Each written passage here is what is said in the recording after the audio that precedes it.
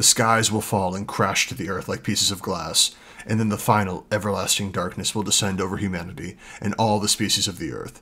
This is going to happen, and we've been shown that only your sacrifice can stop it. I would say start reading it right before you go to bed, because it's gonna put you to sleep. Yeah. Let's see. Have you seen this movie from 2011 by Jeff Nichols called Take Shelter? It stars Michael Shannon and Jessica Chastain.